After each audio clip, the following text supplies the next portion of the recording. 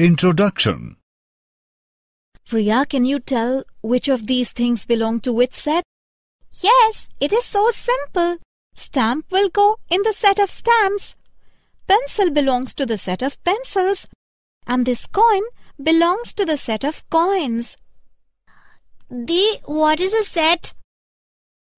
Sonali, can you see these three collections? These are the sets. But how do you say that these are sets? A set is a collection of things which has something in common. Come, I will explain you more about sets. Objectives.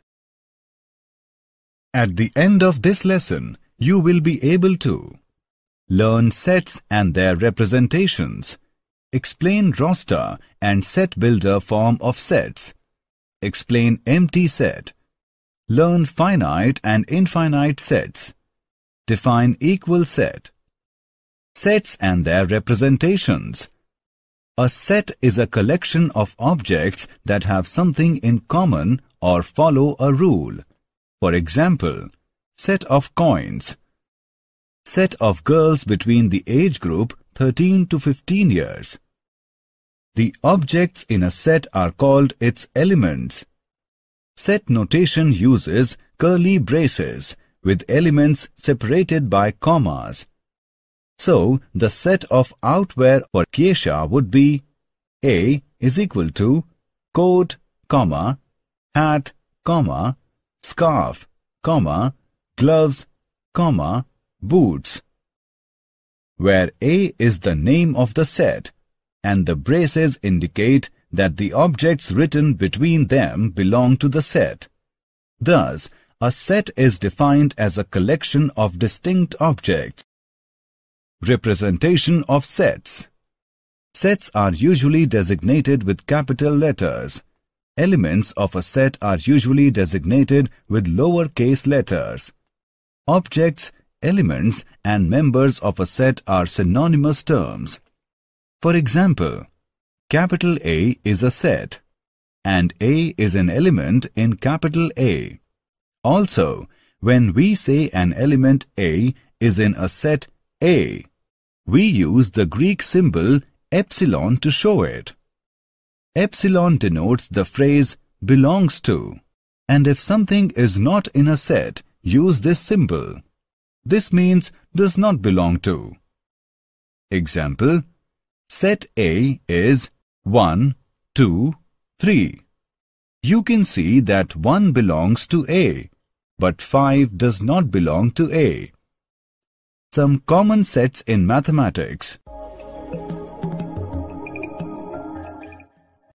Methods of representation of sets. There are two methods of representing a set: roster or tabular form and set builder form. Roster form. Roster notation is a list of elements separated by commas enclosed in curly braces.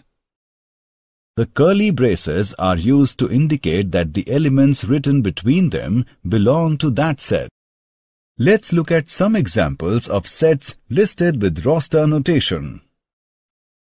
R is equal to A, E, I, O, U. G is equal to 0, 1, 2, 3, 4, 5, 6, 7, 8, 9.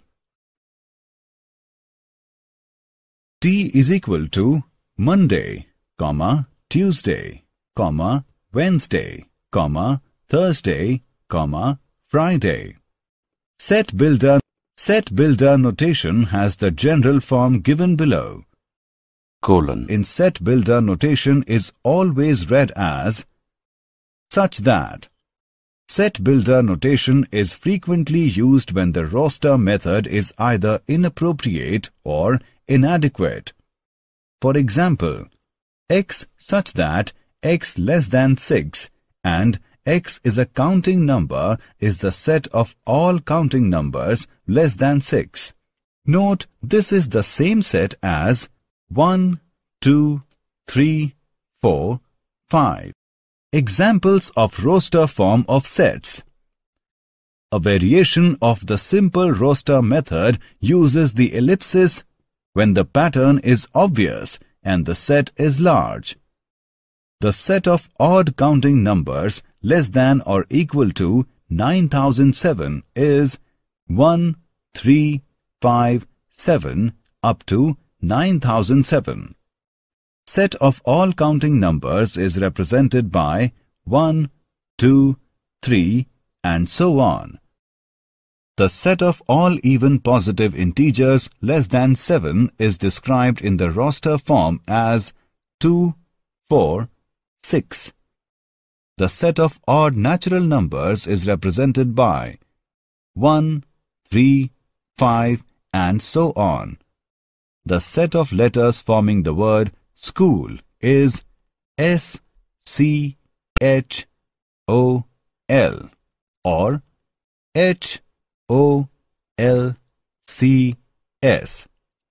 Here, the order of listing elements has no relevance. Examples of set builder form of sets.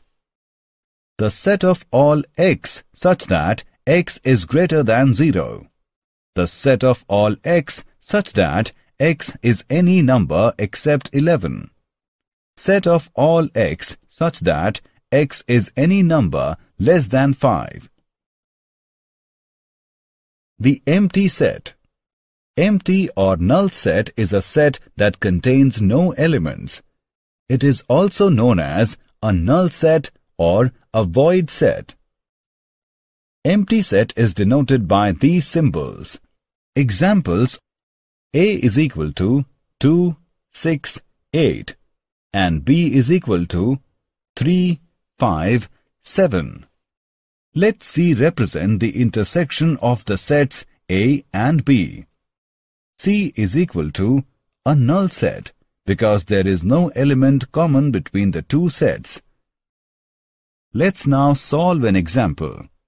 Solve modulus of 6x minus 7 plus 10 is equal to 0. Solution. Step 1. Modulus of 6x minus 7 plus 10 is equal to 0. Step 2. Modulus of 6x minus 7 is equal to minus 10, which is never true. Subtract 10 from each side. Step 3. So, the solution set is empty set or a null set. Finite and infinite sets. Finite set. A set which is empty or consists of a definite number of elements is called finite set. For example, A is equal to whole numbers between 0 and 100. B is equal to primary colors. C is equal to prime numbers less than 12 are the finite sets. Infinite set.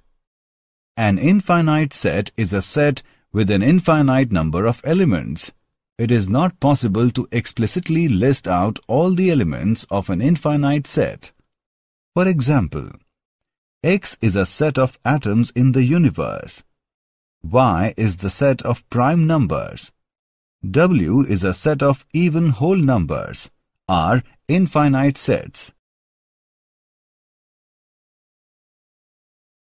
Equal and unequal sets.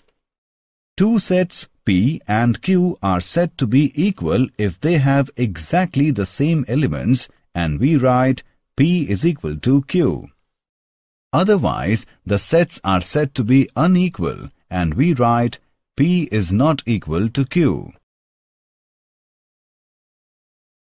Examples of equal sets. The sets A is equal to 3, 4, 6 and B is equal to 6, 3, 4 are equal because they have same elements.